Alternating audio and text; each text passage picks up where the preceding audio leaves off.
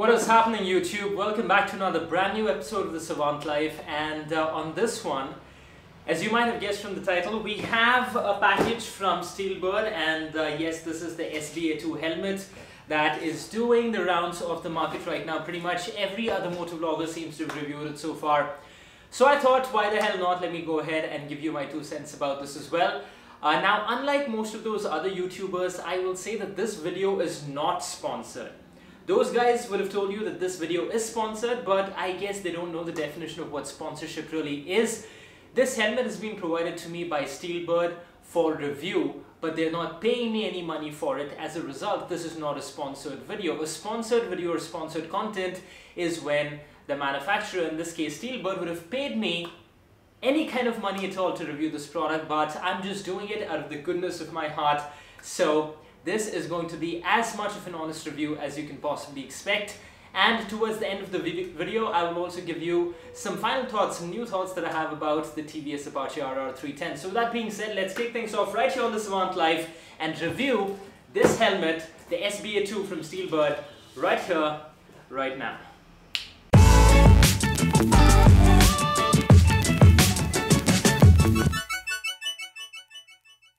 Alright, so I'm not going to do like a typical unboxing because it's a pain to hold the camera like that and show the box being open. I don't know what delights people get, typically guys in their early 20s, from opening new packages, but we're not going to do any of that. I am just going to go ahead and I'd opened it up before. I'm just going to pull the helmet out of the rather big container that Steelbird has sent us, and yeah, for those of you who don't know, you get a tinted visor, but you also get a clear visor that you can use in the night. Guys, again, it's very important to note that if you're using a helmet with the tinted visor, do not do any riding in the night, even if you think you can see with minimal visibility, because it is definitely not recommended. So the helmet comes nicely packed, I have to say. I was pleasantly surprised by the packing quality of Steelbird, so we're just going to put this away to the side, and voila, this is the helmet. I've got a red, white and a black combination helmet. I had given them a couple of choices. This is the one that they sent me, and I think this is one of the more premium ones.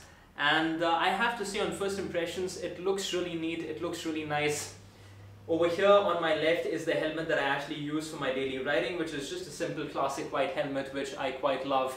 Whereas this one looks quite fancy. There are some minor scratches over here on the white, which I wasn't really expecting in a new helmet, but I think overall the fit, the finish, the paint job, all of it looks pretty decent, and the materials, the leather over here on the inside as well, as I'm touching and feeling it, you can probably make out is quite well done. And oh, more importantly, I know this rule was done away with, but had Bangalore cops decided to implement the ISI helmet rule, then this is the one that you would have had to wear, because there you go. There is your trusted ISI mark, which is supposedly better than DOT and Snell and what have you. So guys, I've kind of had a chance to look at the helmet in detail and try to kind of really put the microscope on it, and what I can tell you is that Steelbird has done a really good job in terms of creating a really nice first impression. But if you look a little carefully, if you scratch beyond the surface, then there is a little bit of a different story to be told, because obviously this is not a super premium helmet. The price range is between 2.5 to 3,000 rupees, and as a result of it, that becomes very apparent rather quickly. So I will just bring this helmet closer to the camera and hopefully show you. You can probably see a bit of scratches over here at the back, and again, even though the paint quality, the paint combination is rather nice, you will see that as you move along there are some scratches and some rather unpleasant marks over here, which you would not really expect in a brand new helmet. The finishing, again, if you can see where I'm pointing my finger right now, is a little uneven. The paint doesn't finish up as smoothly and as clearly as you would have expected it to.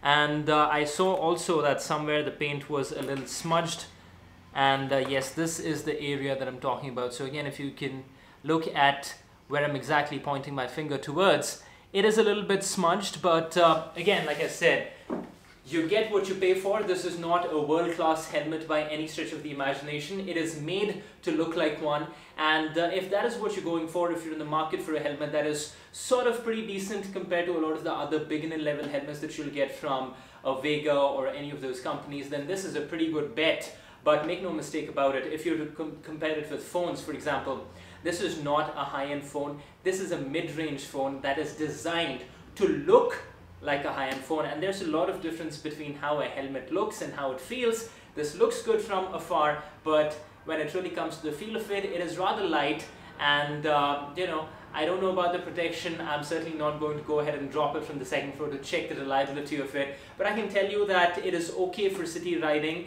and you know, casual commuting, but for highway rides and things of that sort, I really would not recommend this helmet for sure. Alright, anyways, so let's get back to talking about a few more positives of the helmet, and the number one thing is, of course, this beautiful visor that you have. It looks really great and it occupies so much of real estate in the front. It gives you that really cool alien Daft Punk kind of look, which I quite dig. The visor itself comes in 4 different colors: gold, silver, rainbow and blue. And I think this particular color combination of this helmet, even though I had not asked for this one in particular, I really like this one. From an aesthetic standpoint, I think it looks really cool, and especially if you have a red bike like a red Unicorn or maybe a red Yamaha FZ or a red Apache, I think this helmet would look really nice on it. Although what I would have really preferred is that since they've gone with the golden visor, instead of the red and white combination, if they'd just gone with the red and golden combination instead, it would have looked like Tony Stark's helmet, and I think that's a great opportunity. But hey, maybe you can get that done on the aftermarket. So if you have any friends who know people, or if they're artists themselves, then I think you can go ahead and modify this helmet to your heart's content. The other cool thing about this helmet is that you can go ahead and download the Steelbird Connect app on your phone, and using a QR code you can actually check the authenticity of the product. You can make sure that it's genuine and 100% original, although I don't know who in the market is going ahead and making imitation Steelbird products, but for whatever it's worth, you can go ahead and make sure that your Steelbird SBA 2 is completely and 100% genuine. The helmet comes in 2 different sizes, 580mm for the medium and 600mm for the large one. I obviously ordered the large one because apparently it turns out the Savant has a very large head, and I have to tell you I was a little disappointed by the size and the fitment of even the large option, because it turned out to be a little tight. In fact, what I'm going to do is I will wear both this helmet and after that I'll wear my regular one and show you how different it looks. And I think that will show you a thing or two about the fit of the helmet itself, and also about you know, the quality of it. Because when I wear this helmet, I kind of feel like one of those guys riding a Honda Dio. What is wrong with me this weekend? Anyways, riding a Honda Dio or a TVS Star City or a Suzuki Axis, it just feels like one of those kind of slightly flimsy light helmets, whereas this one feels absolutely solid, like it could save your noggin when it really comes down to it. But let's go ahead and let's try this bad boy on. By the way, helmets are all cool and stuff, but I think it's about time the shampoo guys get in touch with me to review their products.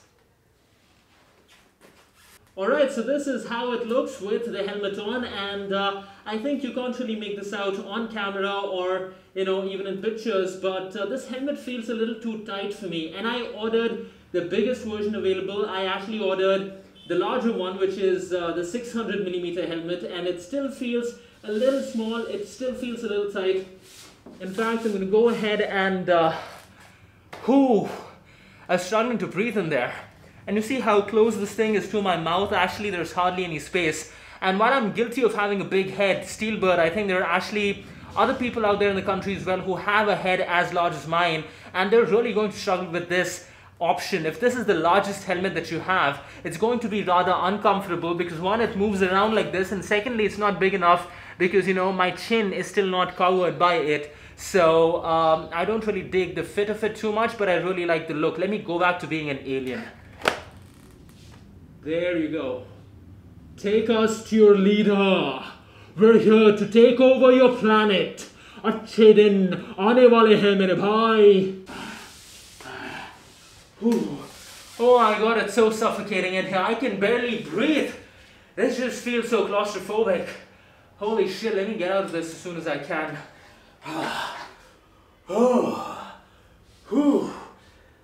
I'm not trying to exaggerate, but I've worn a lot of helmets in my life. This just seemed a little too tight for my own liking. It just seemed like I was sort of struggling to breathe over there, and that is not a good feeling.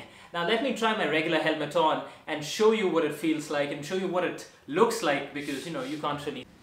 Oh my god, this feels so much better.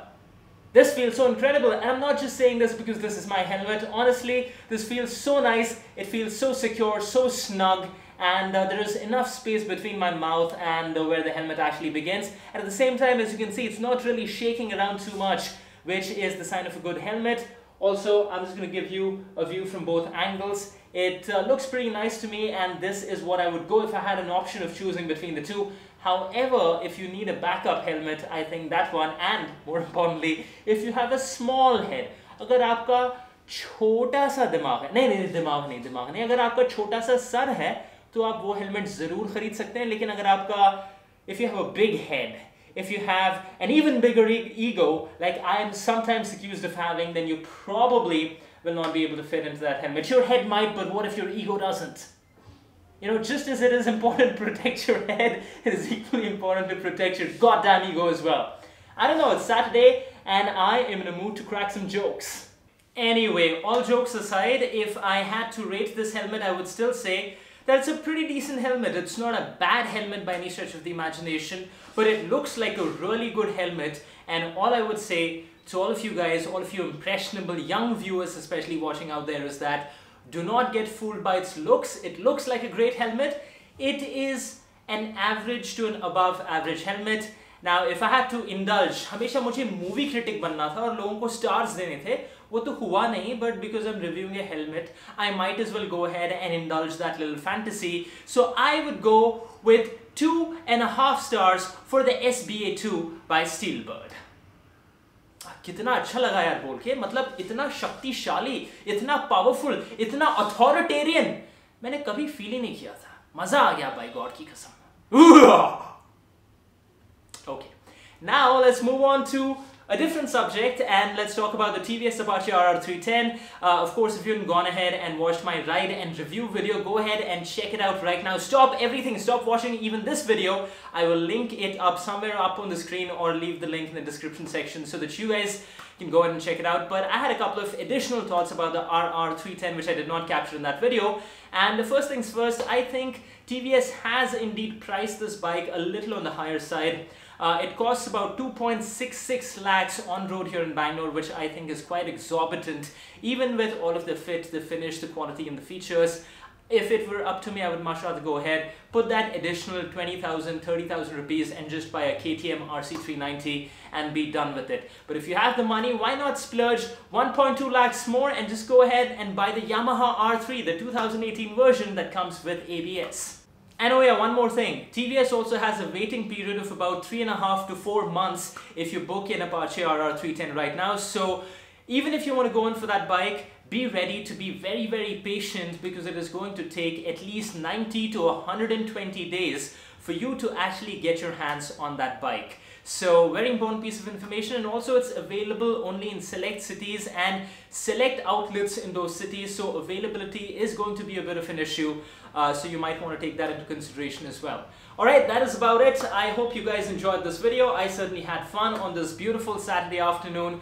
If you have any questions for me about the helmet, then go ahead and drop them in the comment section below. If you want to pick up this product, then I will leave some links on Amazon for you guys so that you can go ahead and check it out and maybe help support the channel as well. If this is your first time around at the Savant Live, then go ahead and hit that subscribe button, because it only takes a second. And while you're at it, also click on the bell icon so that you can be notified when I put out more new videos. I will see you in the next one. Until then, as always, take care, ride safe, be good, and have fun.